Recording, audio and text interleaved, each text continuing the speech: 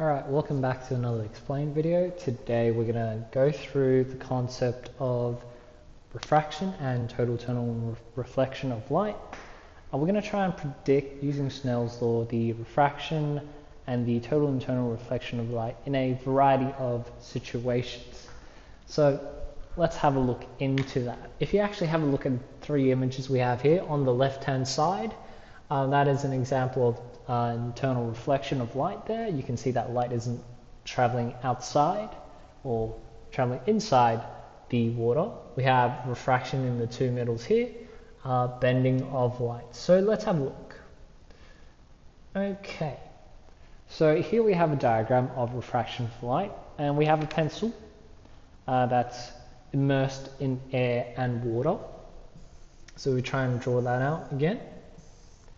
We know that water is more dense than air. What we mean by density is there are more particles in water packed together than in air. So air is less dense and water is more dense. Okay? What we know, imagine we have a ray of light hitting here. Okay?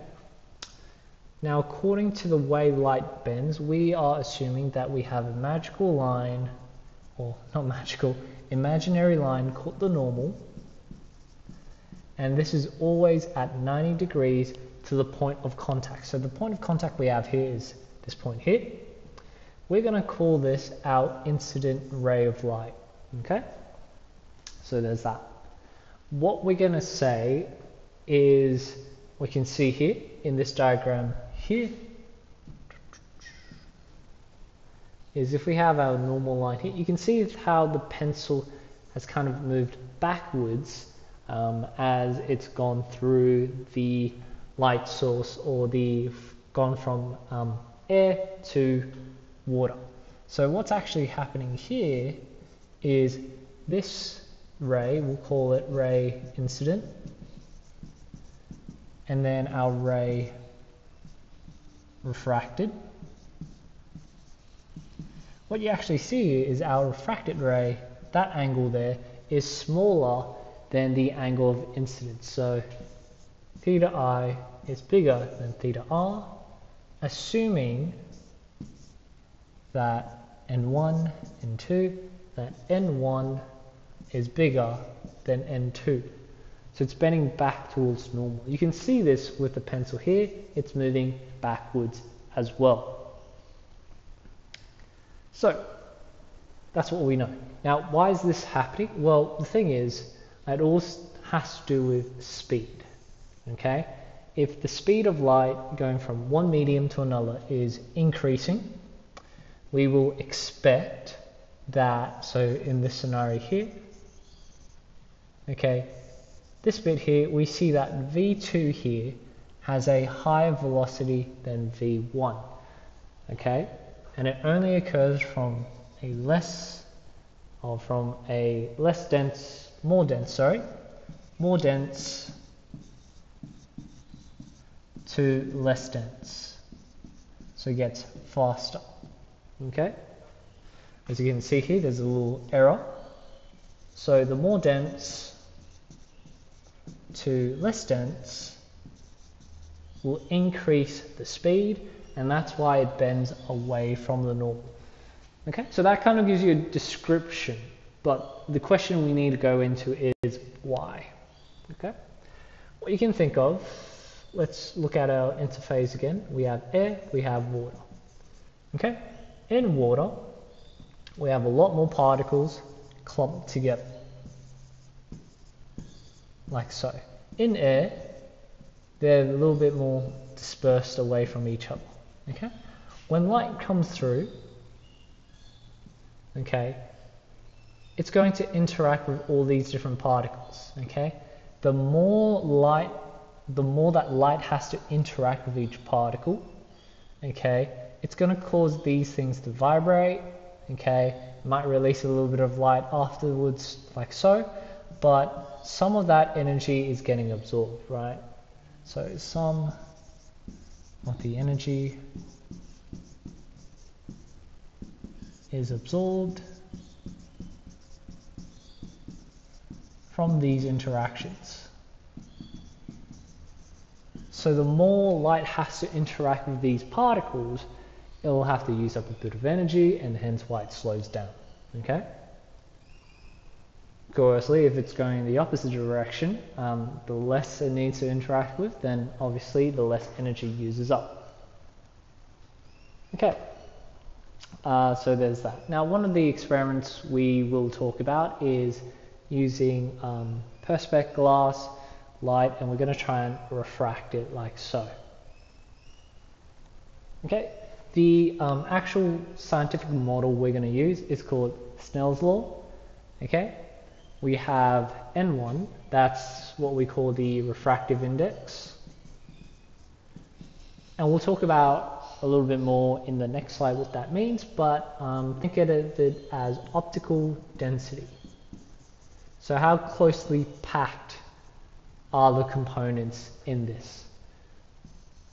Theta I, that's the incident ray, so that's the ray going in, and theta R is a refracted ray, the ray that's getting bent. Okay, so light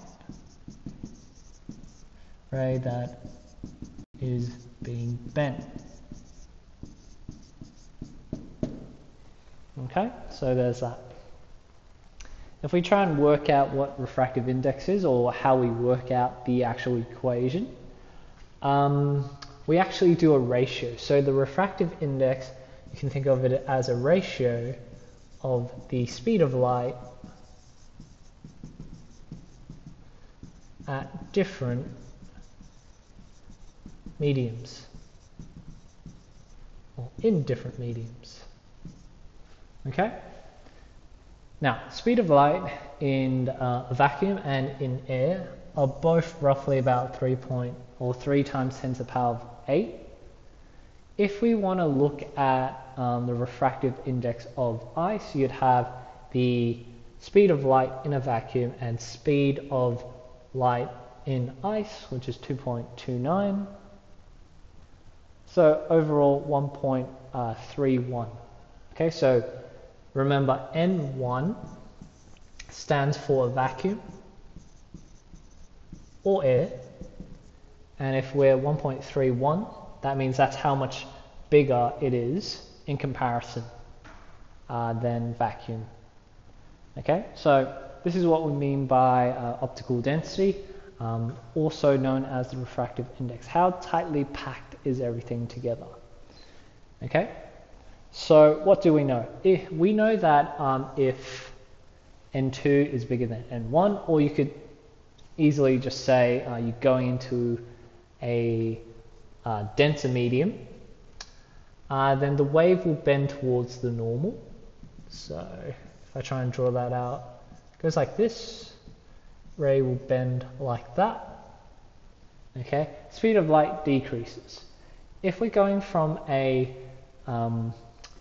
denser medium, or we're going to a less dense medium, okay, so one's denser, one's less dense, we will find that the light will bend away from the normal. So what does that look like? It will go like this, and then it will bend out maybe like so. A little bit exaggerated, but you get the point. And the reason why that's the case is because there is an increase in speed. You can see that with our model here, with the pencil going through water, oil, and then air, with that one there. And obviously, as you can see, as it reaches the normal line here of contact, there is no refraction of light here, because we did say that if the angle of refraction, or the angle of incidence, sorry, in this case, is 90 degrees, then there is no refraction. Okay, so that's what we have. So the different mediums, and then we have the absolute refraction index. So if I want to work out what the refractive index is, it's just the speed of light, c, over the velocity that the object is traveling through.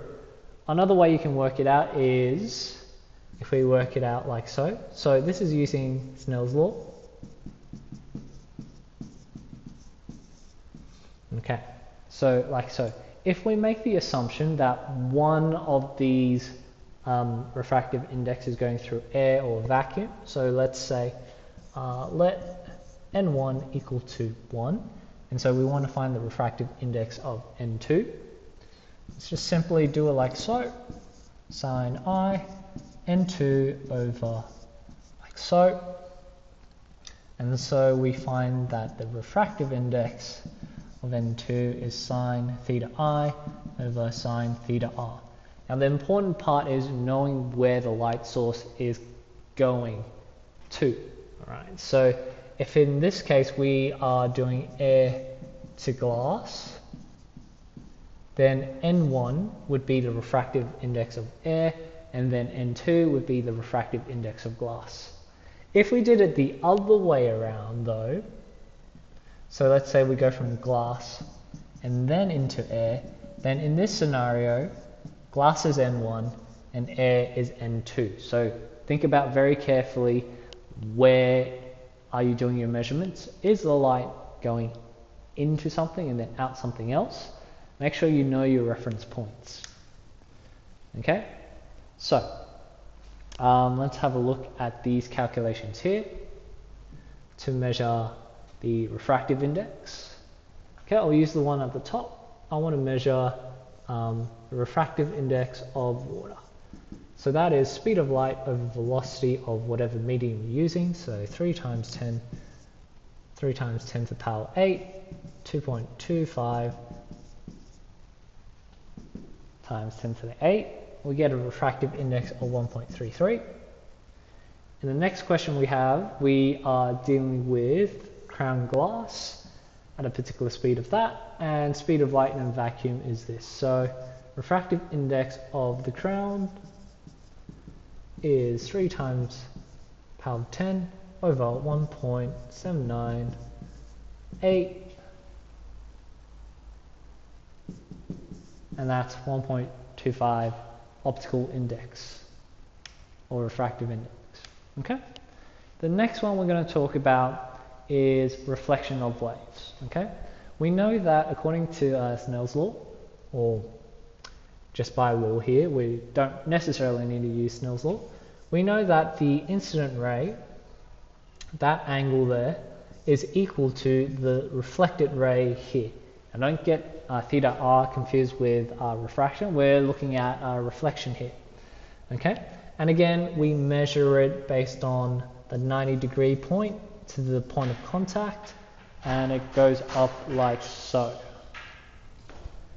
So that's what we have there. Okay.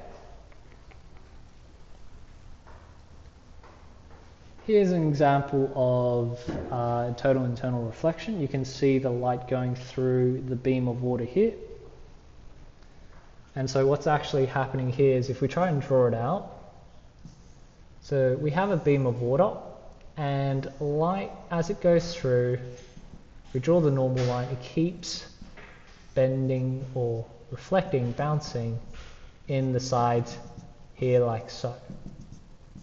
So that's what's actually happening in this particular animation that we're seeing here. How does total internal reflection work? Because this is just the same thing as talking about why things sparkle. Why are we seeing this reflection here?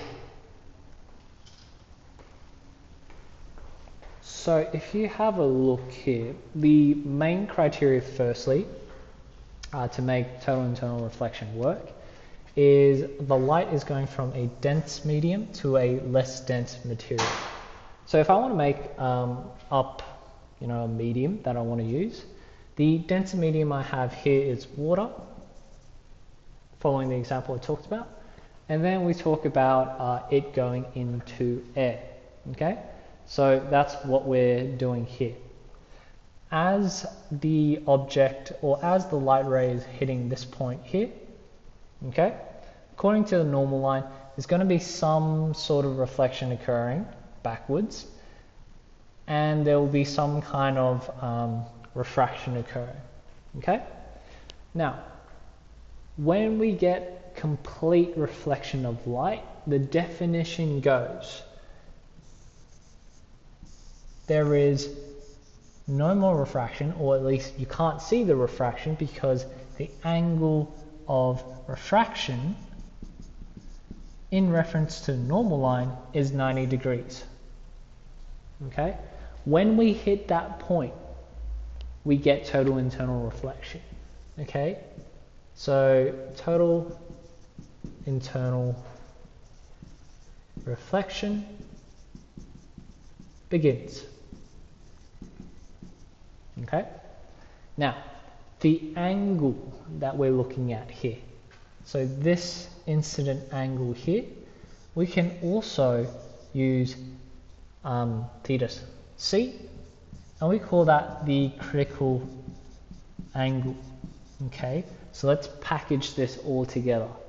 The critical angle is the incident ray, or the incident angle for light to travel from one medium to another, where when it travels to the less dense medium, it's going to refract 90 degrees to the normal line, or you could say it refracts parallel to the interface. Okay, 90 degrees to the normal, or 180 to the interface, whichever one. Ideally, it's the normal line we're using because that's how we do our measurements. So there's that. If we continue to increase from the critical angle, so let's say our critical angle here is 50 degrees, and we go further than that, we'll get more reflection. So we'll see, it'll still just keep reflecting in. So that's the idea.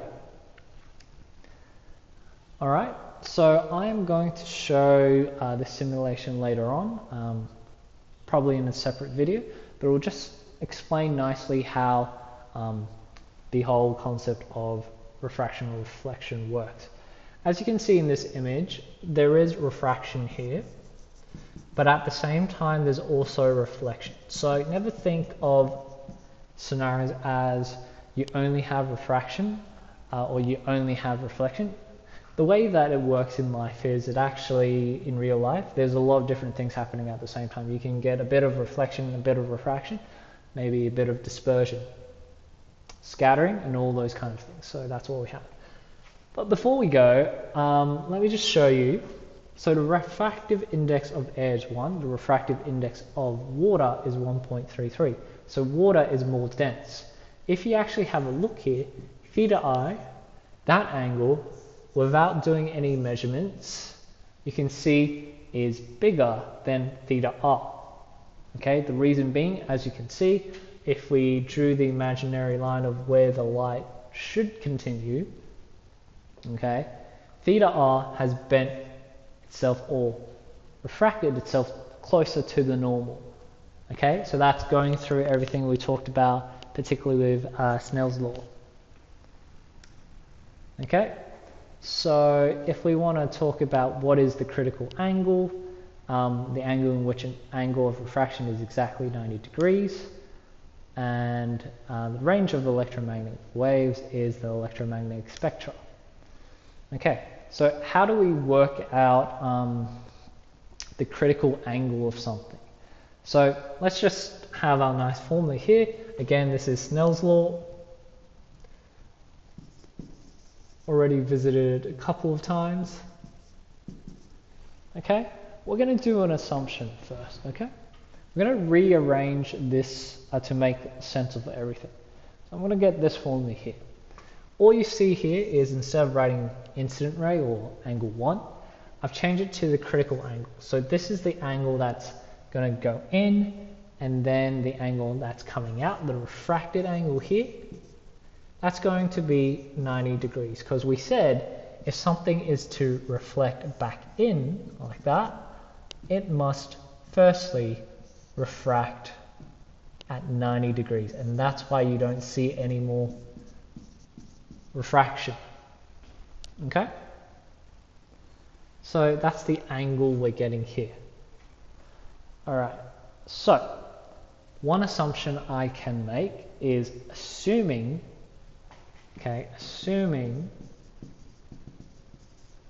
N2 is in air or a vacuum,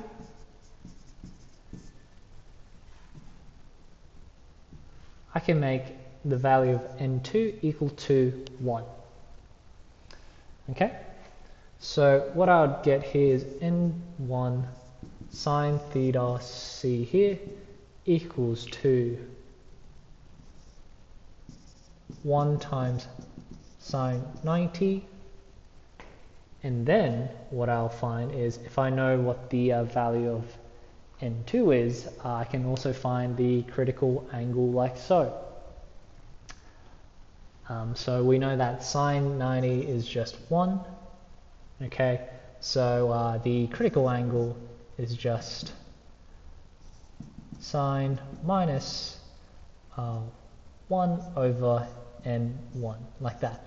Assuming you're dealing with a vacuum or assuming you're, sorry, I'll say that again, assuming that light is going into vacuum or into air. Otherwise, if you don't know what the refractive index is, or if you don't know the exact number, then you use this equation here. So sine theta critical angle equals to n2 over n1. Okay? And obviously the other one we have here. So that's Snell's law. This is the bottom one here, is to help us find the critical angle. The most important part you need to remember, besides the formula, is when we have total internal reflection or when we have the critical angle, that's the first point in which the refracted ray is refracting at 90 degrees to the normal line. Okay? That's an important component. If we want to do some calculations of working out the critical angle, let's use these ones as an example. So we have water and we know that it strikes air. So knowing that it strikes air, we know that the refractive index is 1. Okay? So using the formula n1 that into sine r. Okay, calculate the angle of refraction here. Okay, so in this case we're not actually trying to find the critical angle, we're just trying to find the refraction. So I'll move to question 4.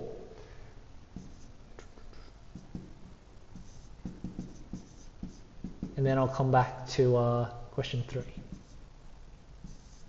Okay, so we're going from water into air.